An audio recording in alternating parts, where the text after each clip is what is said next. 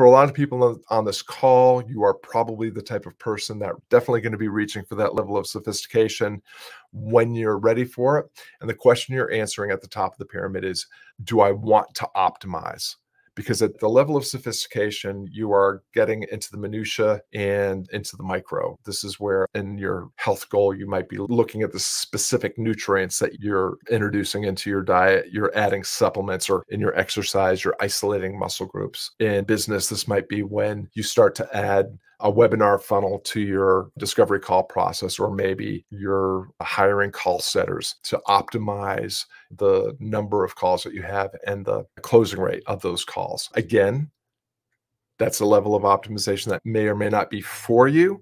And if not, just drop down to the level that you're at where you were happy. The whole point is you're playing your game and you're setting your own definition of what fulfillment, meaning, identity, purpose, happiness, well-being is.